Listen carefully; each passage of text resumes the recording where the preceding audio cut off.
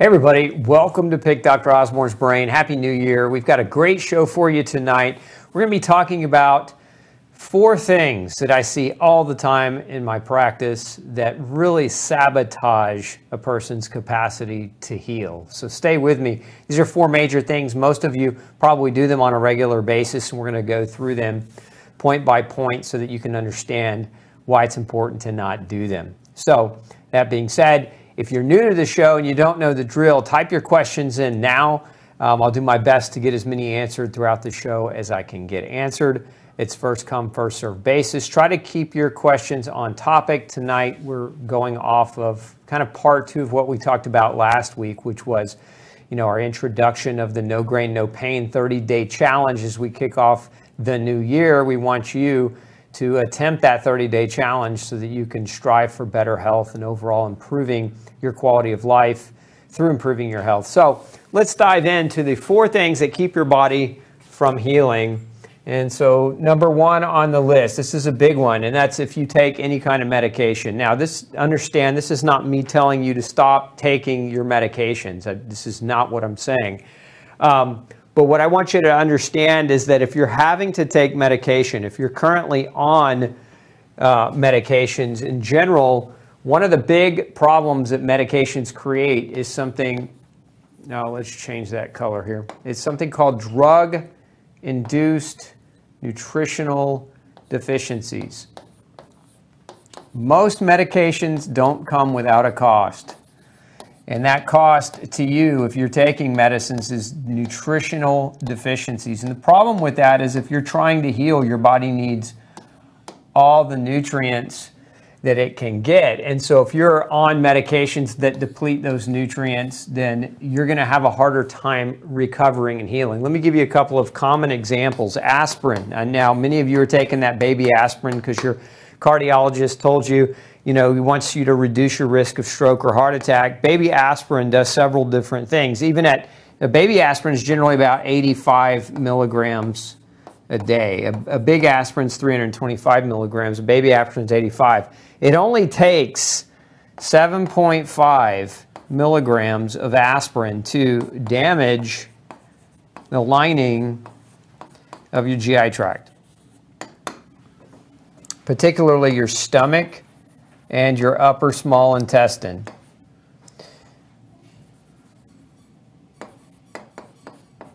So you can get actually erosion to the level of bleeding, where you get, subsequently what that leads to is occult blood loss.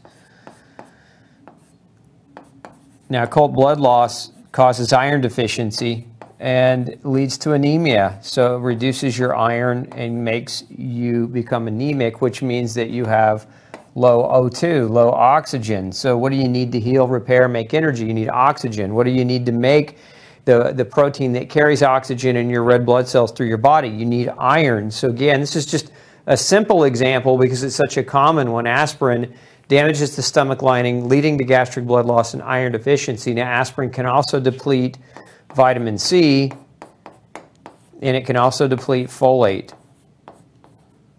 And folate's important for DNA and RNA replication. Vitamin C is like human duct tape. It fixes everything, repairs everything, but you can't make new cells without folate. It's very hard for your body to heal, repair, and detoxify without adequate vitamin C. So again, this is just one example using aspirin as if you're doing something every day that inhibits your body's ability to take on nutrients, and those nutrients are necessary for healing and repair, you end up in this catch-22 cycle. We'll see the same thing occur in people that take blood pressure medicines. Blood pressure medicines can deplete zinc, and they can deplete CoQ10 and B vitamins. We see the same thing in people who are taking antidepressants, the depletion of folate, the depletion of B12.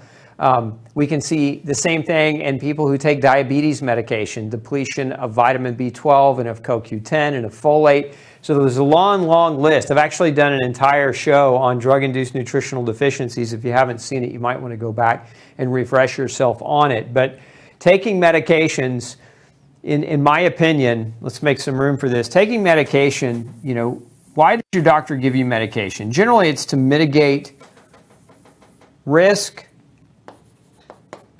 of developing a major issue. For example, again, blood pressure medications are given to reduce your blood pressure because that mitigates your risk of having a stroke or a heart attack. So it's mitigation of risk, right? Or the other reason is to treat symptoms. Now, they'll tell you they're using it to treat your disease, but in reality, they're not really treating your disease, because if they were truly treating your disease, they would treat the origin, the underlying cause of why the disease exists. Most doctors will tell you, yeah, I'm going to give you this, especially if you have an autoimmune condition that's inflammatory, they'll tell you, I'm going to give you this steroid to treat the inflammation, or I'm going to give you this immune suppressant to treat the inflammation, or I'm going to give you this anti-inflammatory, non-steroidal anti-inflammatory to treat the inflammation, because inflammation is the cause of your disease. So they're not treating your disease, they're treating the inflammation that's as a consequence of having the disease. But what is causing the inflammation? So treating symptoms, in my opinion, is the wrong avenue to take, especially if you're not looking for the why. What you really want to do ultimately is you want to ask, why do you have the symptoms? What's the trigger, right? What is the trigger in that? For many people, what is that trigger? It's food, right? A trigger for a large percentage of you is food, and you don't even realize it because your average doctor doesn't study nutrition. They get less than 7 hours of nutritional education in their entire pursuance of a doctorate, of a doctor's degree. So that you know, most of you may not realize this, but doctors don't know jack about nutrition. The vast majority of them know very little to nothing about nutrition. They get their information about nutrition comes from the same commercials on TV that you're watching, which is pretty scary when you think about it, considering that most diseases, one of the major triggers is food. Food allergens, food sensitivities, the chemicals that are found in food like pesticides, dyes, preservatives, and additives. These are all the things that are major trigger factors. So again, why are you doing risk mitigation, and why are you treating symptoms without asking the bigger question or answering the bigger question, which is why the symptoms exist? So what ends up happening is you go on one drug, and maybe that drug is mitigating your risk. Maybe it's reducing your risk in one way, but then it's causing this. And so then what is it doing subsequently? When you have nutritional deficiencies, it increases your risk in other ways. So you're mitigating risk to increase your risk. Now, that's like saying, I'm going to put you in the car and I need you to drive 10 miles, but you're on a car treadmill, and so as you're driving, you're not really going anywhere, but you're expending gas, right? You're taking energy, effort, time, spending money to go nowhere. And that's a big part of what mitigating risk is all about. It's mitigating risk without asking what's the new risk that we're creating, right? That's why in medicine, there's this terminology that you should ask if you're being put on a drug, which is risk-benefit. What is the risk of taking the medicine versus what is the benefit the medicine might provide? And if the risk-benefit ratio is imbalanced, or is it skewed in a higher favor of risk without actually solving your problem, then again, you're spinning your wheels. You're the hamster on the circular treadmill. Then we have, again, treating symptoms. If you're taking the drug to treat a symptom, like for example a pain medication, or you're taking like a skin cream for lotion with medication in it that is for dry skin, or for a rash on the skin, you're treating the symptom without understanding why the thing exists, why the disease exists. And again, that comes with a risk benefit as well. And you need to know that, because you need to ask this, because this is probably one of the biggest holdups. And I'm going to share a story with you, because I had a woman one time, actually this happened several times, but she came to see me. She was on thyroid medication. Now, the particular drug she was on, we'll just share the story. The drug that she was on was, let's make some room, was Synthroid. So how many of you, raise your hand if you have hypothyroidism and you've been put on Synthroid? Synthroid, also sometimes, if you're taking a generic version, levothyroxine. And so the problem with this medicine is that, number one, it's used to provide a source of artificial T4. T4 is thyroid hormone, right? So if you have low thyroid, they give you thyroid hormone in a synthetic version. Now, a lot of times what causes low thyroid, what actually causes the disease itself for many people is gluten. And there's over 300 studies now that link gluten to low thyroid. So if that's news to you, you better get your copy of No Grain, No Pain quickly and start reading it. So Synthroid contains gluten fillers. So again, this is an example of people that have actually come to see me. In the case of this one woman, she was on Synthroid. She was gluten sensitive. Gluten was actually what was reducing her T4 in the first place, but now she was taking a drug to correct the problem, but it wasn't really correcting the problem. It was getting her exposure to the very thing that originally was causing the problem. So here's how that happened. She initially went gluten-free and did really, really well. Got better, and the reason why is she was reducing her gluten exposure. But she got to a point in her care where she could no longer overcome any more hurdles. She got to a plateau, right, where she was stuck. And the reason she was stuck is she was still exposing herself to gluten. Now, it only takes 20 parts per million, the size of a breadcrumb, to create inflammation for up to 2 months. So here she is, she's popping this medicine every single day that is getting her exposure to the very thing that was contributing to the disease in the first place. Again, what I want you to envision in your mind is the hamster on the wheel, right? You don't go anywhere, you can't get anywhere. The drug doesn't solve your problem per se, it actually contributes to the problem. Now, that's not to say that some medicines can't be helpful and that some medicines aren't necessary. Again, this is not me telling you stop taking your medicine. This is a conversation that needs to be had between yourself and your doctor or your team of healthcare providers. But I want you to understand kind of a scenario that's very, very common. A lot of medicines have gluten fillers. So if you're following my No Grain, No Pain diet protocols and you're taking multiple medications, you know, one of the things that you should really be doing is read the inactive ingredients, because this is where you're going to find the inactive ingredients is where you're going to find the potential for cross-contamination, not cross-contamination, but gluten-based ingredients. So the drug labels, generally when you go to the pharmacy to pick up your medicine, they'll come with this, you know, this little insert, and if you unfold it, it's like it'll fit on the wall. It's huge, right? And on there, you're going to find a section that reads inactive ingredients. It's not the active ingredient section, it's the inactive ingredient section. That's the fillers. And again, this is where you're going to find things like maltodextrin or pharmaceutical glaze, right? The things they coat the tablet with that can be derived from wheat and barley and rye and oat and corn and rice and other grain-based, sugar-based ingredients. And so that's what you want to look for. So again, in this example, this woman, she hit a plateau. She couldn't get anywhere because, why? Because she was still getting daily doses of gluten. So taking medicines, aside from the drug-induced nutritional deficiency aspect, many of them will contain ingredients that are far from healthy. This is something I never understood, even going through undergrad and in graduate school. I never understood why so many medicines contain so much unhealthy fillers, right? If the point of a medicine is to help a person get healthy, why would we put all this junk and garbage in them? It never made sense to me.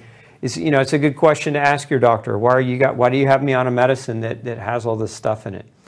Okay, this next one, looking at number 2 on the list. So the same woman I'm talking about, this whole show tonight was designed really off of the experience with one individual woman that I was seeing who really hit a plateau, is restaurant eating or restaurant dining. Now, a lot of you are thinking, gosh, Dr. Osborne, what am I supposed to do? I can't eat out. You know, I can't take medicines because they're contaminated with gluten. Like, what am I going to do? Well, I want you to understand why this is so important. When you eat out at restaurants, you're getting exposure to GMO, genetically modified organisms. Those restaurants, you know, unless you're going specifically to a farm-to-table organic restaurant, you know, the vast majority of your restaurants are chains. They're fast food chains, or even they're maybe not fast food, but they're chains across the world. Like I don't want to mention any names, but you guys know what I'm talking about. You sit down at these restaurants, and how is it that you know, these chain restaurants, how is it that food can taste the same? No matter where you go, whether you maybe this restaurant could be in New York, in the same chain of restaurant in Texas, right? In the same restaurant in California. How does the food from one to the next taste exactly the same no matter which place you go? Because in my experience, real food actually takes on flavor based on where it was grown, the soil it was grown in, if it's an animal, what it was eating, right? So in order to get the same taste in 300 locations nationwide, you have to do some serious chemical manipulation.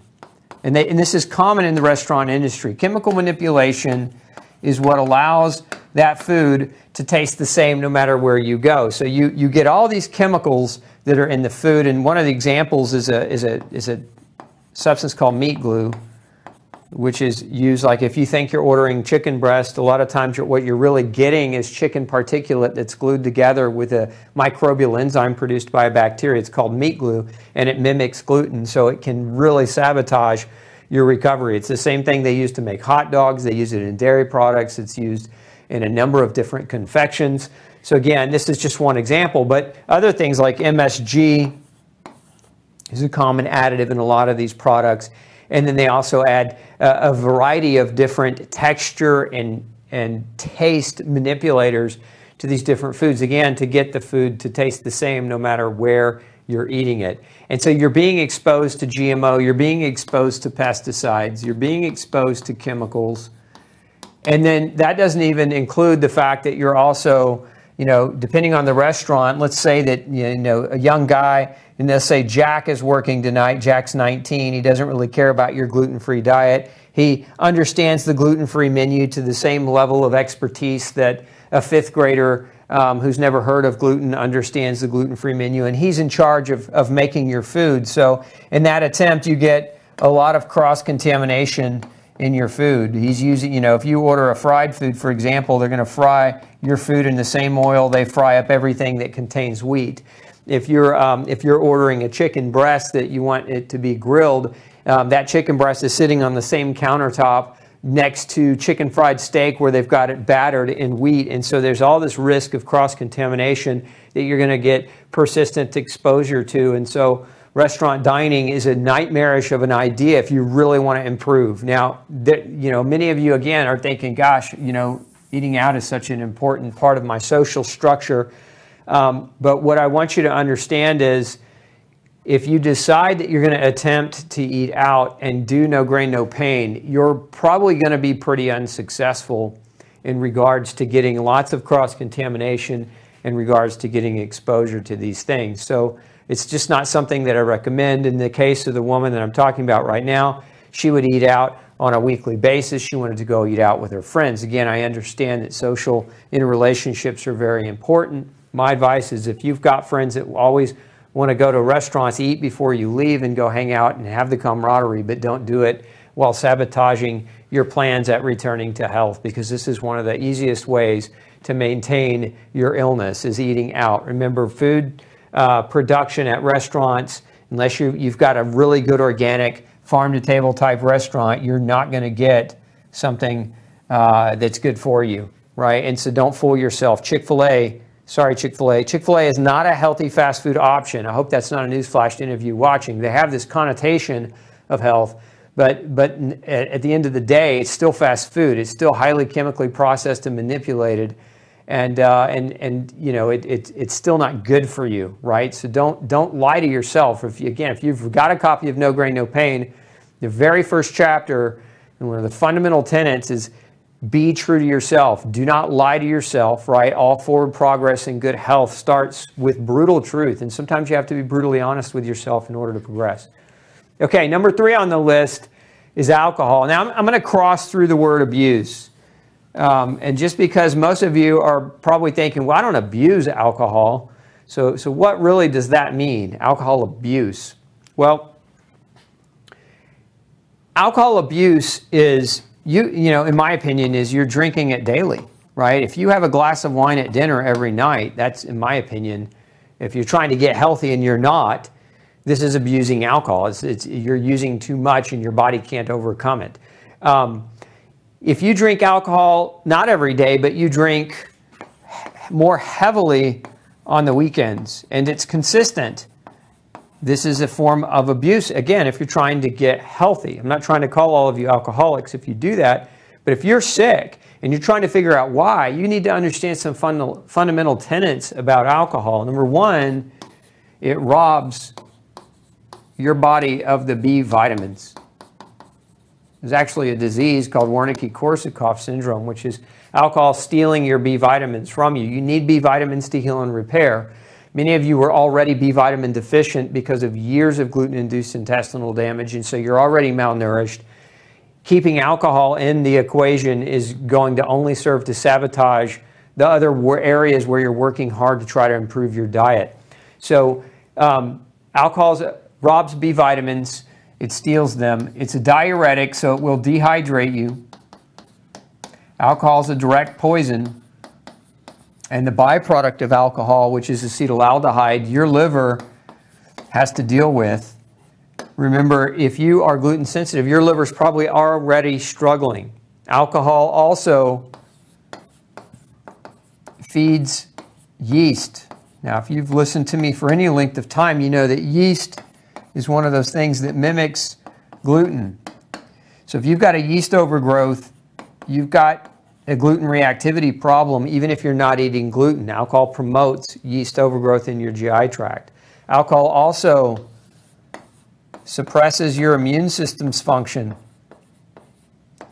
You need your immune system to work well, especially during cold and flu season. So these are just reasons why you wouldn't want to do this daily or binge mass drinking in a bigger way on the weekends.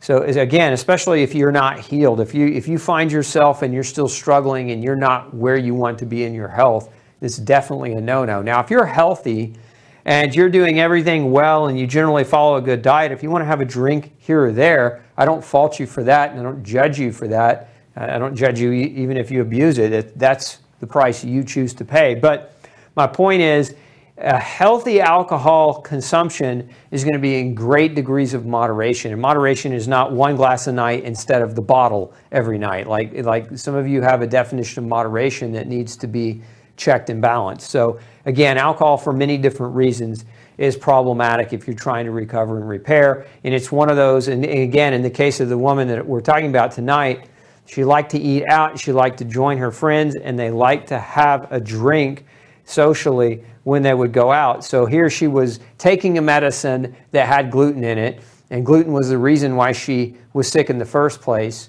She was eating at a restaurant on a weekly basis, and when she would go to the restaurant, she would be getting exposure and drinking alcohol as well. So that kind of is the third aspect, right? And then if we bring in the fourth, it's that she didn't prioritize her physical fitness. Now, we live in a society where we've marginalized the importance of physical fitness. How do I know that? Go to any grade school in America. What do they do? What do they do in grade school? So in grade school, they take away PE. They deprive your children of physical activity, right? So they take away PE and they make them sit at a desk and follow orders all day long and not ask questions. And so again, they make them use their brain to do crazy work. I don't know if you've got kids these days, a lot like the math equations, some of the math that they're teaching is like the long way around. Let's take the 20-mile route when we can do a 5-second route. But they wear down these young kids, they wear down their brains all day long, and then they give them hours of homework to then go home and do. So even when they go home, they don't have an opportunity to really go outside and play. So we've overemphasized this to such a huge degree, and we've completely taken the physical education and the physical activity of children, and we've said that has to be extracurricular. If you're going to do that, you've got to join the sports team, or you've got to do something outside of the hours of school and outside of the hours of homework. So we've got this huge imbalance, right? Your physical and your mental activity should be relatively balanced, and it's just not happening. We know it. You know, we've done this to the children, but the adults are just as bad, right? Because what do you do every day? You go to work, and what do you do at work? You sit, typically at a computer desk, right? And so you're on your butt all day, and you think that going to the gym, maybe if you even do go to the gym, a lot of people struggle to consistently go to a gym, but maybe they get, anywhere from 30 to 60 minutes, right? But they're at work and they're sitting at a computer 8 to 10 hours. So, you look at that differentiation, you're sitting up to 10 hours a day and you're exercising maybe up to 60 minutes a day or 1 hour a day. And so it's a 10-to-1 differential between activity and actually physical activity and work, right? And so the sedentary lifestyle that we live, and then we go home and we're tired because why? Because we've been here in this headspace all day long, so we're mentally, emotionally drained. We don't have physical energy to do more because our bodies do what? When we sit for 8 hours a day, what did our bodies do? They atrophy, they shrink. Actually, what happens when you sit at a desk is your posture goes forward and your lung fields can't open up, so you reduce your ability to get access to oxygen by about 20% just sitting in that chair. Then you couple that with the muscles that you use when you're sitting in that chair. So most people are forward posture, head forward, they're hovered over, right? And so these muscles in the front become all they ever use. And these muscles in their posterior chain, these muscles in their back and in the back of their neck, they start to weaken and they start to dynamically change. And what do you see in people as they get older? You see this straight good posture start to curve over until when they're older, they're like a decrepit, forward postured person, right? And this has to do with, in a big way, this sedentary lifestyle. People, as they get older, the longer they do this, their body adapts to sitting all day long. And so the right muscles atrophy, the wrong muscles don't, and they end up with this horrific postural issue, but an imbalance in their physicality, right? And when your muscles work on this premise of use them or lose them, and so if you're not using them properly, they're going to start to deteriorate, and then your physical frame starts to deteriorate, and then what happens is you get pain, right? And then when you get pain, you reach for medicine, right? Pain relief medicines. And many of these medicines affect your liver, they affect your kidneys, they affect your GI tract, they cause vitamin mineral deficiencies. So you're really just feeding the problem instead of addressing it. So sedentary lifestyle is a huge part of the issue, and you have to be able to prioritize the movement that you do in the course of the day if you want to maintain good health and good longevity. And as you get older into the twilight years of, you don't want to become decrepit and kind of sneak away as a burden on society or a burden to your family members. You want to maintain your function as long as you possibly can and not be a burden to others. Then you have to prioritize this piece. And again, in this case, this woman, her excuse was, I don't have time to exercise. I'm just too tired to exercise. Yet she had time to go to lunch and have drinks, taking in poisons, right? So it's not about time. It's not about whether you have time. It's about what you really actually prioritize in your life. And if you commit to priorities and you tell yourself which priorities are the most important for good health and you commit to those, then you won't have an excuse, because really there isn't an excuse. You could say, yeah, but I do have a computer job and I do have to sit long periods of time. Okay, what's the solution to that? Obviously, you've got to figure out where exercise fits in. Maybe it's not the gym. Maybe you do some calisthenics at home. Maybe you add some high-intensity interval training periodically throughout the day. Maybe you put a treadmill underneath your workstation so that you can walk instead of sitting all day. You don't have to necessarily walk for 10 hours while you're working, but you can walk and sit and walk. I mean, there's lots of different options for you where you can prioritize the movement and the motion that your body needs in order to keep it healthy. But if you don't, there are very few doctors that can predict the future. Actually, I don't know any doctors that can predict your future. But I can guarantee an outcome if you don't exercise and you consistently overconsume alcohol and you consistently eat out at restaurants who don't care about your health and feed you poison and call it food, and you take medicines to treat the symptoms that you're experiencing because you do those other three things, I can guarantee you will never achieve the health that you're after. And so that being said, I want you guys to understand that these are big ones. There certainly are other things that can sabotage you, but these are things that are non-negotiable. If you're doing these things and you're trying to heal, again, I can guarantee a poor outcome for you if you are. So, that being said, I've got some things for you tonight. Now, one, if you don't have your copy of No Grain, No Pain, you can pick that up at nograinnopaybook.com or on Barnes & Noble website or Amazon's website or any other major bookstore. But I've got a QR code for you here too. This is a gift for you. We've been working on this for a while, my team and I. And so what this is it is a this QR code will take you straight to Gluten Free Society, and there's a special page that we've got set up that have No Grain, No Pain, Phase 1 and Phase 2 recipes organized for you. So take advantage of that. Go there, visit that page, because if you're trying to do the 30-day challenge with us, we wanted to give you a resource that you could tap into, a free resource that you could tap into, and really help you prepare the foods and the meals that are going to keep you lined up with Phase 1 and with Phase 2 of the diet. So again, I want to encourage you to use that QR code and in that resource as you go through the challenge. All right, we're going to take your questions now. Let's see here. What does a liver need to heal from medication or poor diet? You know, a liver needs a break, honestly.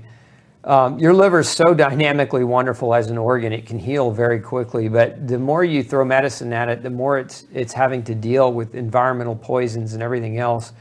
It can really be a struggle. If you're looking for something to help support your liver as you're trying to work your way off of medications, we have something called Ultra Liver Detox. I'll put that link up for you, Elba, and you can check that out. But it's got a number of different ingredients in it that help support your liver's ability to detox. If I'm using your Ultra Omega, can I drain it into a spoon and take it as a liquid? Yes, you sure can if you're having trouble. And then two, you should also look at our Ultra Omega liquid form. We actually have a liquid form as well. Let's see here. Is a non-celiac gluten sensitive person going to react to cross-contamination? Yes. Is it the same degree as a person with celiac disease? Yeah, I mean, it can be. Everybody's reaction is going to be varyingly different because we're all different people. But yeah, I mean, just, you know, the thing is, what I hear a lot of people say is, oh, I'm not celiac, therefore I can get away with cheating. And that's nonsense. I see people all the time that have severe neurological or severe arthritic types of problems. When they cheat, it just flares it. And because most doctors don't equate food to extraintestinal manifestation or extraintestinal symptoms, which is what that would be considered, they don't ever make the connection. But definitely cheating is not a good idea if you're gluten sensitive, even if you don't have celiac disease. Let's see here. Is too much folic acid during pregnancy a contributor to autism? I heard that from a family doctor. Well, folic acid, Dennis, is a bad thing to take, period. Folic acid is a synthetic version or derivative of the B vitamin folate, so I don't recommend folic acid during pregnancy at all. This is, unfortunately, it's the type of B vitamin that's in a lot of prenatal vitamins. If you want to get a good prenatal that doesn't have folic acid but has natural folate that the body can recognize and doesn't increase the risk for other problems, check out our Ultra Prenatal on Gluten Free Society. But let's see here. What do you recommend for kids 8 years old for COVID? Predominantly, Kelly, vitamin C. It's safe for them to take vitamin C. It's safe for them to take NAC and acetylcysteine. It's safe for them to take extra zinc. It's safe for them to take vitamin D. You know, if you've got a good pediatrician with your kids, you know, a lot of these things can be tested for, but all those things are safe. We have a resource page that we've set up online where we address a lot of those things to take, you know, to get over colds and flus or to help your body, support your body through colds and flus. Diana is asking about Siete. Siete is a tortilla chip that's grain-free. They are okay. Where you have to be careful, there's two problems that I see with that product. Is number one, people justify eating chips and they eat all the chips, right? So like, know yourself. You know, this goes back to be honest and be truthful with yourself. If you buy a bag of chips, are you going to plow through those in a day? And is that the right thing you want to do for your health? So that's one of the problems, is that chips are, you know, the old, one of the companies, you can't just eat one, right? But number two, it's the product itself is not organic. So I'm real hesitant to tell you to introduce that product into your diet as a staple because of its, and until they come out with an organic product. I'd love to see that company. They're a family-run company. I'd love to see them come out with an organic product line. But the other problem is they're super high glycemic. So they are grain-free, they are gluten-free. So in that regard, they're okay. But the glycemic index of the product, you know, when you use cassava, it's a high glycemic food, and so high carbohydrate. And so if you're struggling already with a blood sugar issue, or you're trying to lose weight, it might not be the best thing for you to eat, not because it contains gluten, just because it might give you some struggles in that regard. Is it okay to take Detox C at the same time I take levothyroxine? So ideally, you want to take your levothyroxine on an empty stomach. That's generally what is recommended for any thyroid medication. So I would look at least giving yourself a 45-minute gap to 60-minute gap in between. What do you take if you had to take an antibiotic? Deb wants to know if you took an antibiotic, what do you take after you're done with the antibiotics? And I assume that's what you mean, Deb. So if you've got an antibiotic and you had to take it because you had some kind of infection that needed antibiotic as a treatment, what can you do to support your GI tract recovery? We actually have a product, it's called Ultrabiotic Defense. And so that product is designed, it's very, very high dose. So it's several hundred billion colony-forming units of different strains of bifido and lactobacillus, bifidobacter and lactobacillus. And it's specifically designed intentionally to help support people post-antibiotic, post-surgically. It's also designed if you have had a long history of antibiotics but have never really taken probiotics and don't eat, you know, probiotic-rich foods. Now, that's the other thing you should be doing too. Whether you're on an antibiotic or have taken an antibiotic or not, probiotic-rich foods can be very helpful. You know, so this would be fermented foods. Now, and I'm not talking about kombucha, which is just sugar water. I'm talking about like fermented cabbage, fermented carrots, fermented vegetables are good options to get good, healthy bacteria naturally as well.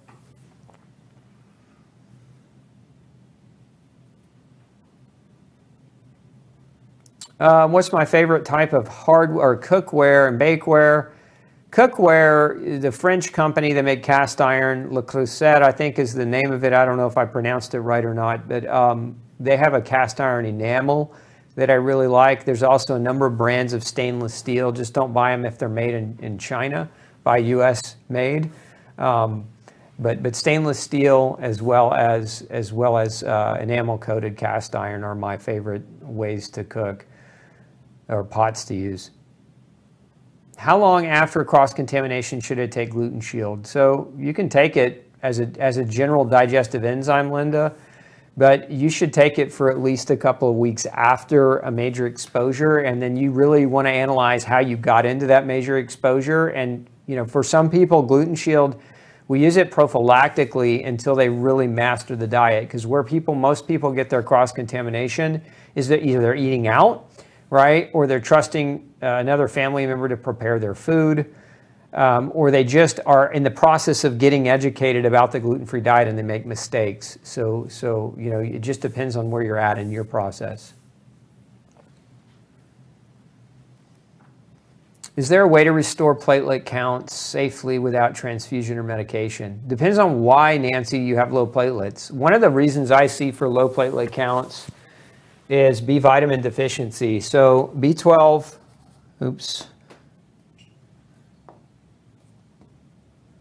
So B12 and folate deficiencies can actually cause low platelet counts. So it might be a good idea to ask your doctor who's monitoring you to measure your cellular levels of B12 and folate, and that may be one of the reasons why you have low platelet counts in the first place.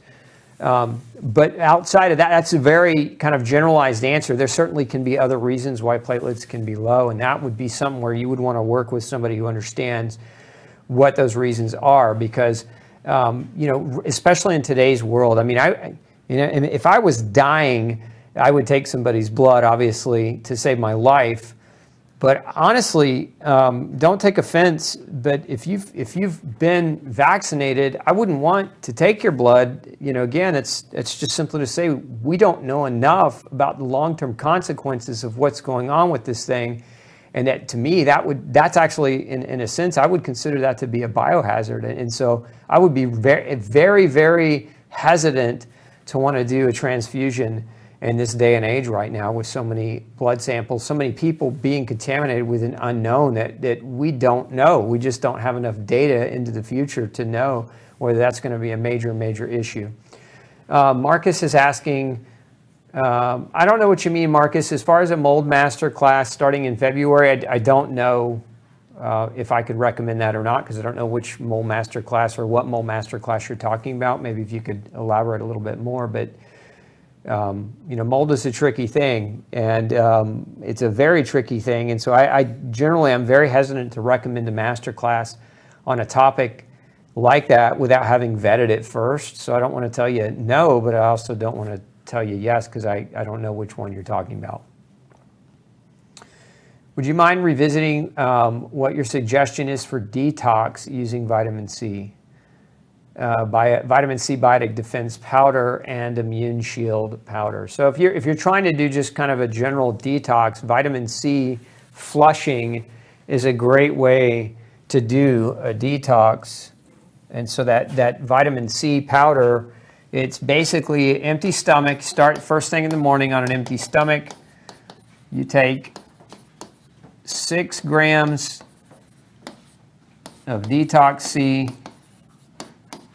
every 15 minutes until you flush. And flush is diarrhea. It's like prepping for a colonoscopy. You're going to flush out your bowels.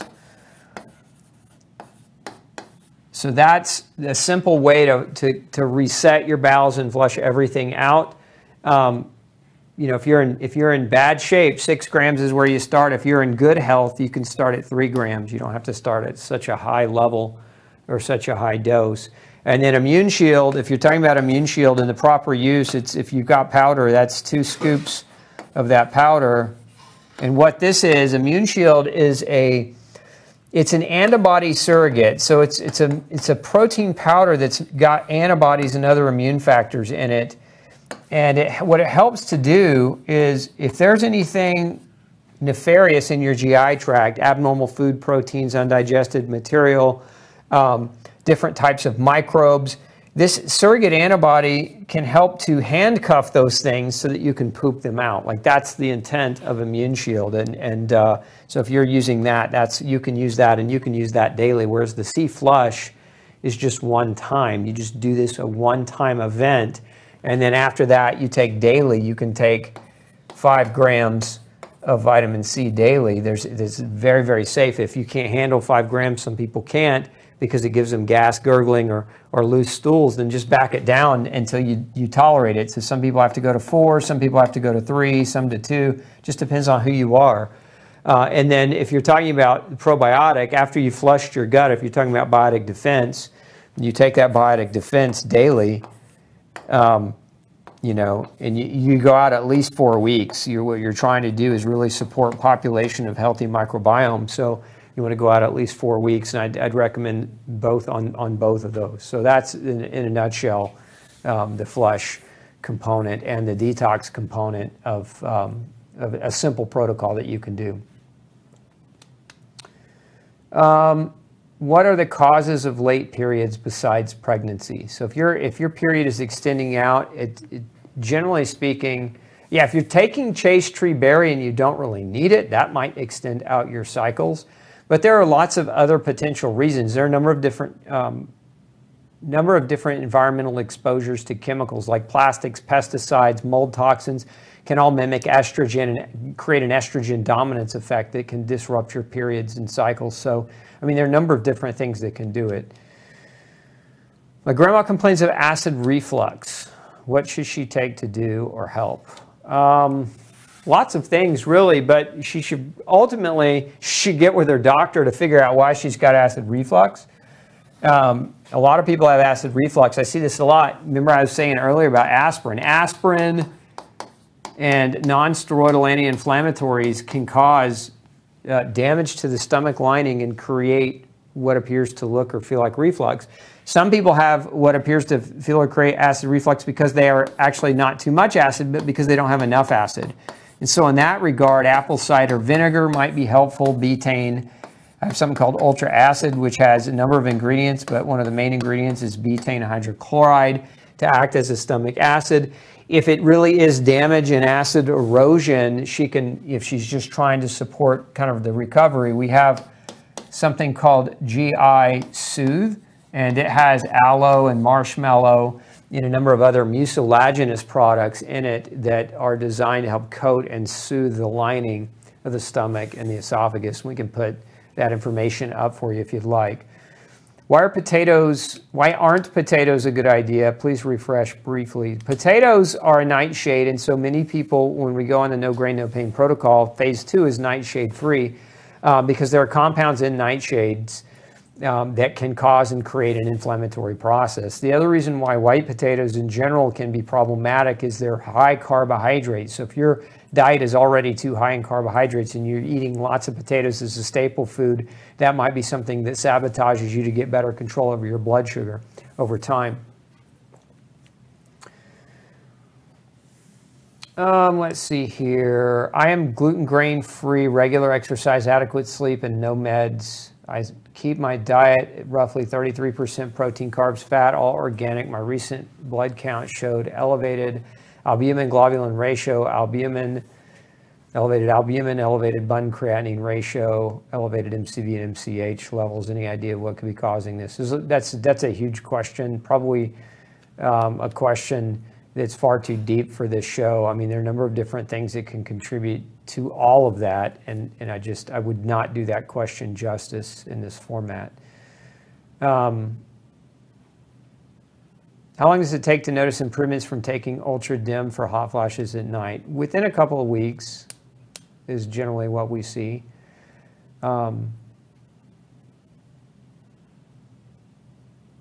Alternatives. So Barbara wants to know, I have anaphylaxis response to banana and coconut. I'd like suggestions for alternatives. Any other fruit that you'd like to eat? I mean, it's really, it's what you like. Its taste is relative, and I hate to be so simplistic, but I mean, alternatives, I would send you to Gluten Free Society's recipe section, because that might give you a bunch of ideas. I might also send you to Gluten Free Society's homepage, or not homepage, but we have a master list of foods to avoid in that regard that you might want to check out. That would help you, so because when you know what not to eat, then you can actually go back and think about what you like and what you want to eat. Can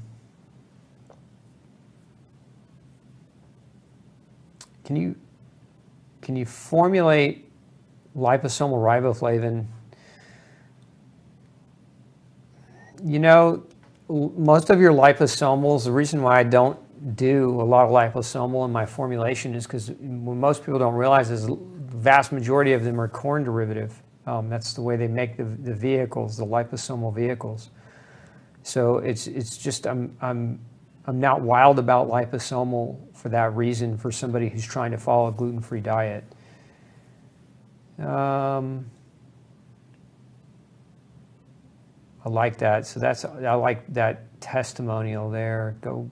I don't know where we were, lost it.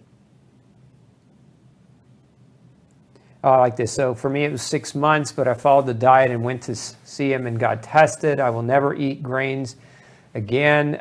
Felt like I was dying, was taking a lot of medication. I don't anymore. No pills, but vitamins. I love that type of response story, seeing people have those types of responses to our programs. Armor, somebody's asking about Armor thyroid. Yeah, Armor contains corn. You have to be really careful with that. My advice, if you're taking thyroid medicine at all, ask your doctor to, if it's got a grain derivative in it, ask your doctor to write you a compounded prescription for it. Scroll down just a little bit more on the left. I have mold issues in my gut. How difficult will it be to detox from mercury now that I have taken care of my dental amalgams? I mean, that's a monster of a question, because I don't know what else you may have going on. As far as length of time to detox from mercury, I mean, you know, it depends on how much mercury you had. I mean, amalgams don't guarantee that your body has, you know, high levels of mercury per se. So it just depends on, you know, a variety of different factors, including generally how healthy your detoxification capacity is. But for most people I see with mercury issues, it's anywhere between 6 and 12 months to really get mercury out effectively. And that's with the right detox and the right diet and the right lifestyle and everything else.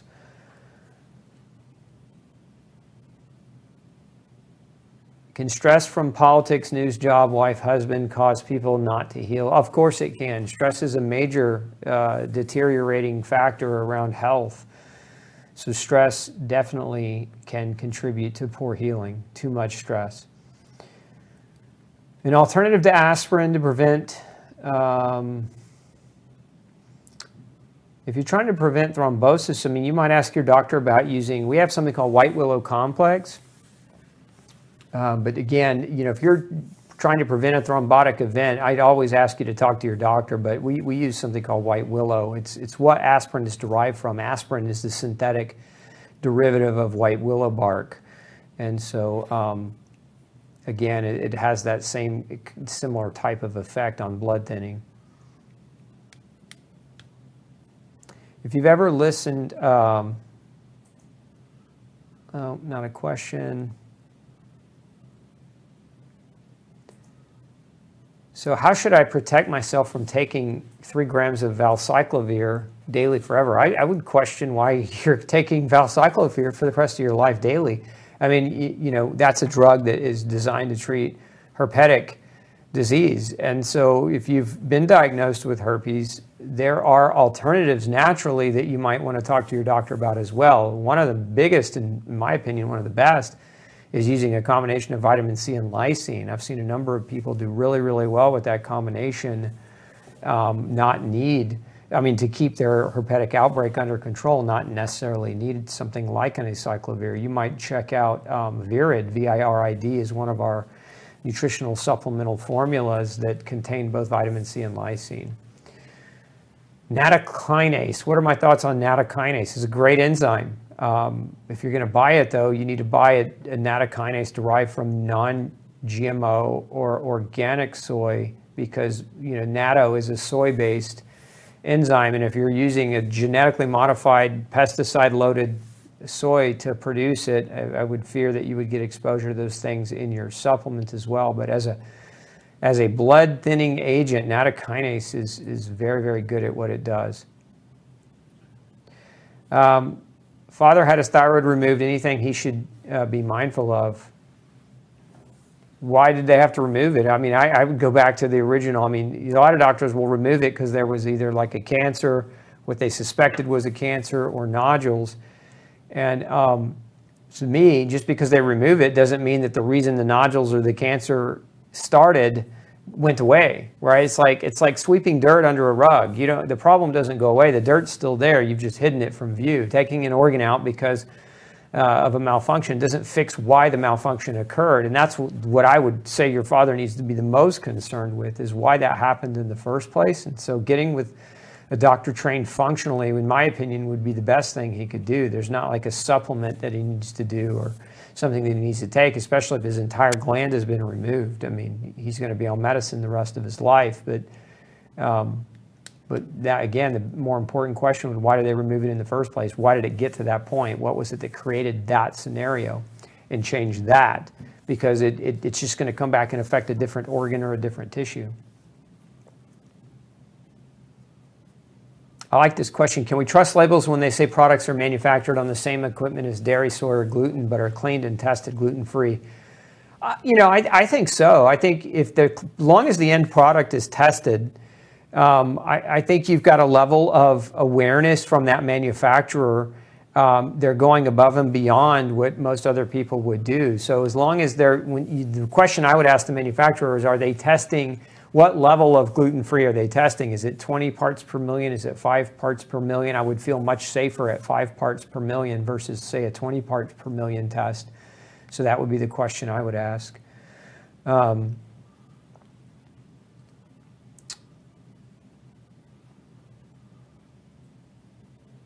I had terrible food poisoning from bad pork. I've been tested for parasites. After 4 years, I'm still pork sensitive to where I get hives, horrible cramps, liquid bowels. Why? Because your body's allergic to pork. Most likely, you know, your body has created an antibody response against it because of that negative experience. And so you might also have some other things that are going on that you haven't resolved. And so your immune system hasn't had time to resolve its animosity against pork. That sometimes can be the case with many people. So for a lot of folks, you have to calm the immune system down enough to get to a point where you can reset it so that it's no longer reacting to things you might not be truly allergic to.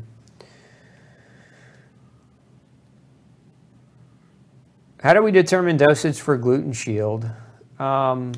You know, general quantity to take is 2 capsules before a meal, but dosage on any digestive enzyme is determined by success rate of digestion. So Gluten Shield is not just something that's designed to protect you from gluten cross-contamination or exposure, but it's also a full spectrum digestive enzyme. So if you have digestive distress and struggle, you know, some people do better on 1, some people do better on 3, some people do well on 2. So it's kind of, you're seeing where your body appreciates it the most.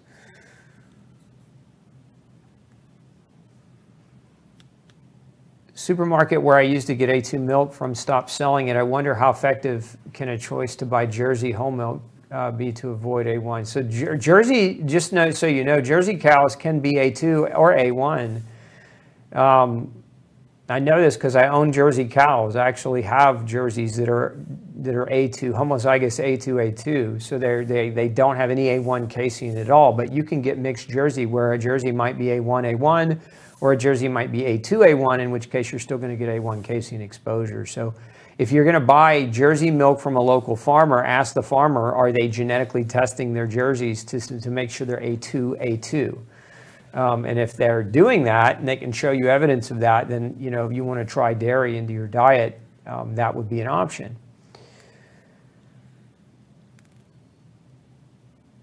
Let's see, how do I read the QR code when only one phone?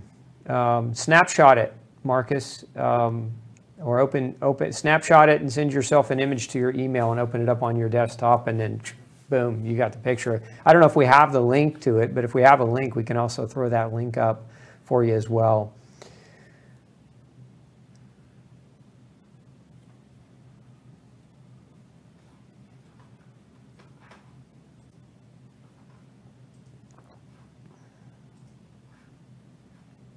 Yeah, if somebody's asking again about folic acid. If it's folic acid, no good. Don't take it. Folic acid isn't good for you. It's synthetic folate. There are a number of studies, and researchers believe that it contributes to cancer, among other problems. So I'm not a big fan of folic acid. Let's see. The frustrating thing for me is that I can't build endurance. I walk 30 minutes each day and come back exhausted. I'm 71. Hashimoto's.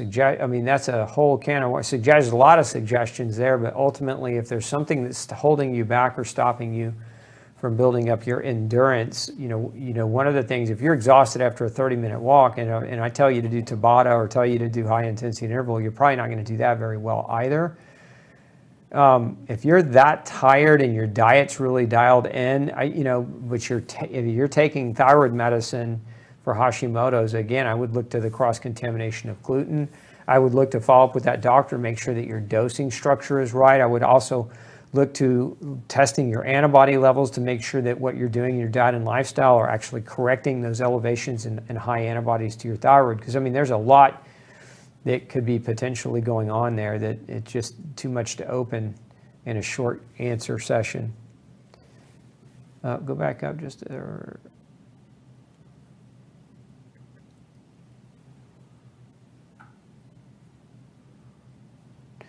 Do you have a zinc that does not bother the stomach? I do. We have 2 of them. There's Ultra Zinc, which is a pill form, a tablet form, and then we have another one that's a zinc lozenge. It's called Zinc Soothe, and people do really well as far as on the stomach. It actually, I haven't had anybody really ever complain about stomach upset with that. What medicines can I discuss with my doctor to substitute Synthroid? You can substitute Synthroid with Synthroid. You just have to get it compounded. Again, a compounding pharmacy is where they can get you the same medicine without the filler ingredients that are grain derivative or gluten derivatives.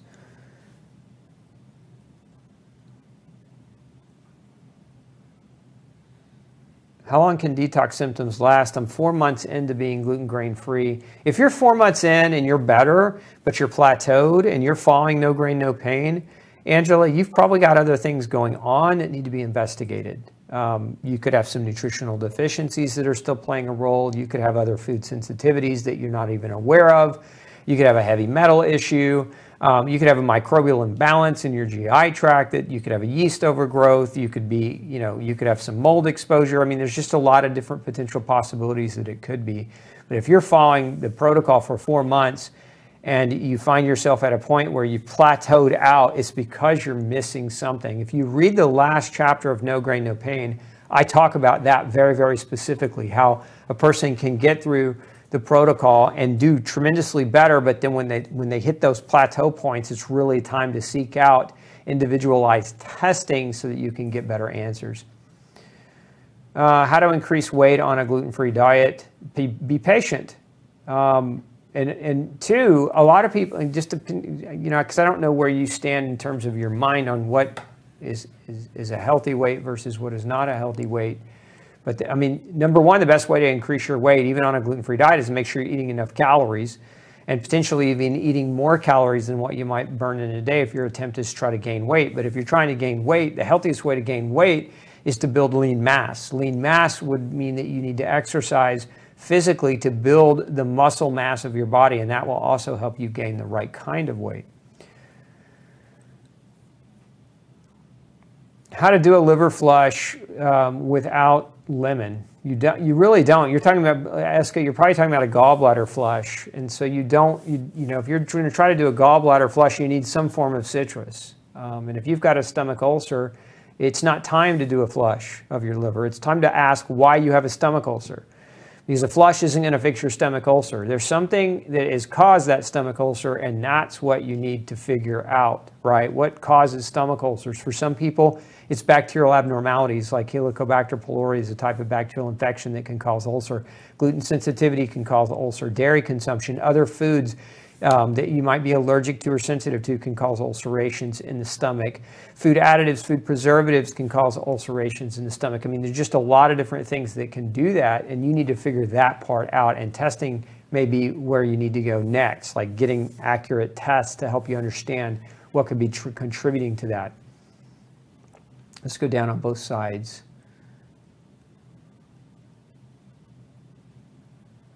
Somebody's asking about where you can get No Grain, No Pain audiobook. Go to Audible, Amazon Audible. They have an app you can download where you can listen to all kinds of books. And if you don't have an Audible account, when you open an Audible account for the first time, you get to pick a free book. And so if this is news to you and you don't have a copy of No Grain, No Pain, that's a way to get a free copy in the audio version. Now, what you don't get on the Audible audio version is you don't get all the bonuses, and you don't get all the, you don't get all the special stuff at the back where there's special links and other things, but you get the audio version. The other way, you can order it on Kindle. Again, you can get it in most places in that audio format, but Audible allows you to get a copy for free if you don't already have an Audible account. Is it okay to take Detox C at the same time as iodine? Yes.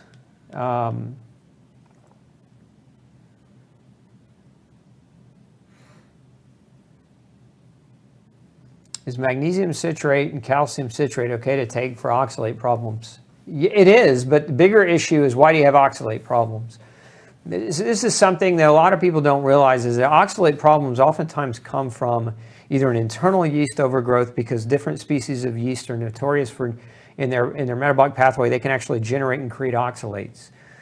So if you're struggling with oxalate-based foods, but you find yourself, or you're struggling with high oxalate, but you're not eating oxalate, it could be that you have mold growing inside of you that's producing the oxalate. It could also be that you're living in a moldy environment where you're being exposed, and this is one of the reasons why you have high oxalate. So calcium and magnesium are really just kind of band-aids. You can take calcium and magnesium to bind oxalate, but to prevent you from absorbing it, but it doesn't necessarily fix the problem if it's coming from yeast or mold.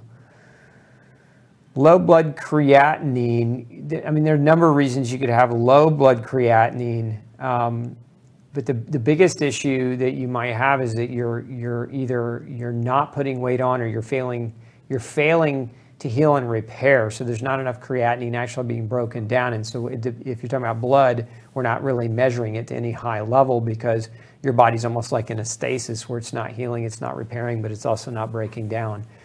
Let's go down on the left.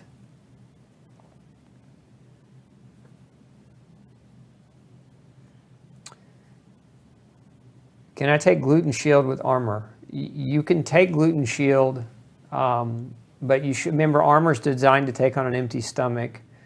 And so you should, again, you want to take them a little bit apart, because you don't want anything to interfere with your Armor thyroid absorption. Any thought on microwaves? Yeah, don't use them.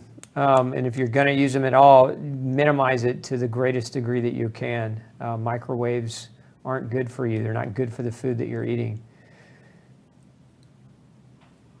Yeah, so Claire says, I'm trying to get genetic testing from Gluten-Free Society for gluten. And I'm in the UK. Is this possible? Yes, it is, Claire. If you'll reach out to glutenology@gmail.com, glutenology@gmail.com, and just send a note to either Laura or Jessica, they can get you a genetic test kit anywhere in the world, including the UK. So it's absolutely possible. Is there a... How would gluten-sensitive testing via Gluten-Free Society be available? Okay, so I answered that. Is there a coupon active right now on gfs.com? We do coupons, we do sales every week. So if you don't get those, it's because you're not on our emailing list. So make sure you get on our email list, because that's how we send coupons out every week. And sometimes we do site-wide sales where we go as high as 20% off. Sometimes you can get $10 off on an order. But that's what I would suggest that you do. If you're on our email list, you will get access to those coupon codes every week when we send them out. My GI doctor has me taking 3 milligrams of budesonide a day. It's very effective in keeping my GI tract calm. I have concerns about staying on this long term. The doctor says I need to continue to take because I have been diagnosed with celiac and microscopic colitis when I have blood tests for the antibodies to see if I'm being exposed to gluten. The tests are always no gluten exposure, so I don't understand what the root cause is and why the doctor can't check for the root. That's a really good question. The doctor's probably at the end of his, either at the end of his knowledge, right, or at the end of his desire to want to help you to dig so complex. A lot of doctors are so busy they don't have time to spend much time with you, but you have to understand celiac and microscopic colitis, if you still have that and you're gluten-free and you're still struggling and your gut is still problematic, it's very possible your diet's fine except for you're eating foods that you might also be reactive to that are also contributing to that persistent colitis. And that's where you need additional testing, because taking budesonide for the rest of your life is not a solution, it's a bandage. And you don't want to band-aid this, because a bandage doesn't fix the problem. And so if you're still eating things that are damaging your GI tract and eroding your mucosal lining and causing intestinal permeability and leaky gut, you're just going to subject yourself to more problems down the road. Somebody's asking if I believe in COVID vaccines. I don't know that I mean, the question is, it's not that whether or not you believe in it or you don't believe in it. I think the question is objective scientifically, Mary Ellen, which is, can we say they work? And the answer right now is, if you've gotten one, we know they don't work, because if you've gotten one, you can still get COVID. If you've gotten one, you can still spread COVID. If you've gotten one, you can still have bad COVID. So everything that was promised, back in that original, I think it was January when they first came out, has failed, right? And then we're talking about empirically. You could say, oh, well, the studies say this and the studies say that. Who bought the studies? The companies that made the vaccines. And this is something in medical science and research, you always have to have a great degree of bias when the people giving you the information and telling you to do the thing have a criminal record, right? If you look at Pfizer, I mean, they've paid out one of the largest multi-billion-dollar fines for lying about their research and killing people. So, I mean, it's not whether or not I believe in them or don't believe in them. It's whether or not they actually work, and what is a vaccine designed to do? A vaccine is designed to prevent you from getting a disease. This is not something that fits the definition of that. It doesn't do that. So, I don't believe they work. I mean, the anecdotal from millions of people across the world that are still getting COVID is obvious. The empirical evidence is obvious. I mean, if you look around, despite vaccines, now they're asking for a third and fourth and fifth shots. Why? Because the first two didn't work, so let's keep doing what didn't work, and maybe it'll work a third or a fourth or a fifth time. I think that's ludicrous. You know, how do we define insanity? It's simply put, it's repetitive behavior with the expectation of a different outcome, and I think that's what we're seeing happen on a mass scale as an experiment in the human population, and I'm not a fan of that experiment. I think people are being harmed. I think people are being wronged. I think they're not being given informed consent.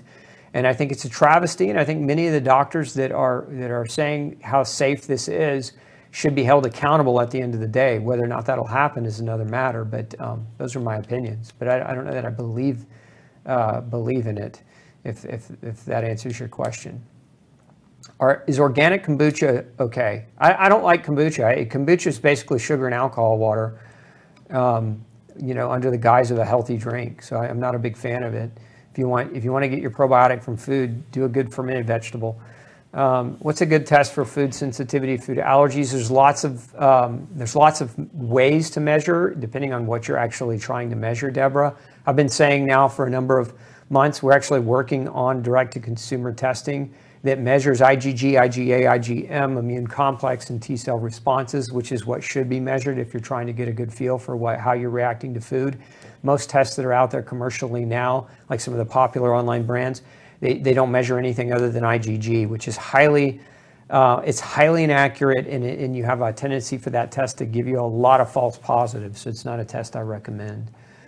So stay patient with me. If you're on my email list, we'll send that update out as soon as it becomes available. We're this close. Let's see. Keep going down. I don't know if we have anything more there.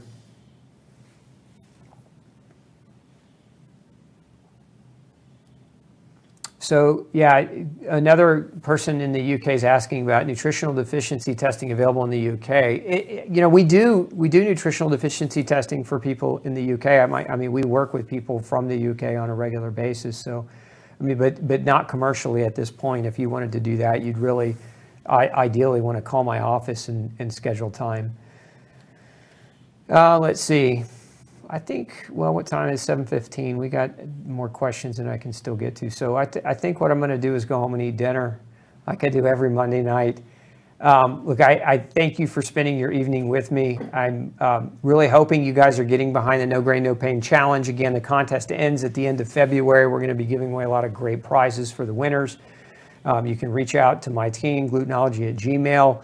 If you are hearing this for the first time and you want to get the details of the contest, I encourage you to do that and join us. It's not too late to join us. This whole month of January, you can jump in at any time to join into the contest. So anyway, wishing you excellent health and a fantastic week. We'll see you back next Monday for another episode of Pick Dr. Osborne's Brain. Take care.